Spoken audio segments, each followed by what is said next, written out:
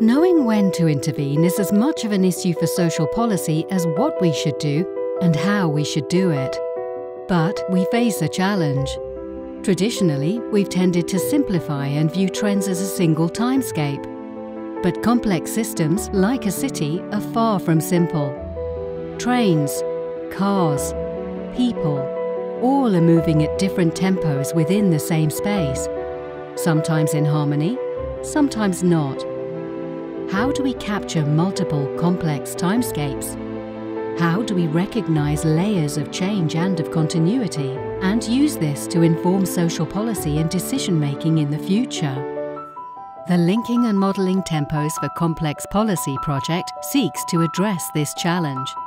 Led by Dr. Emma Uprichard as part of her Alan Turing Fellowship, the project is seeking researchers from a variety of disciplines. Interested in finding out more? Please get in touch.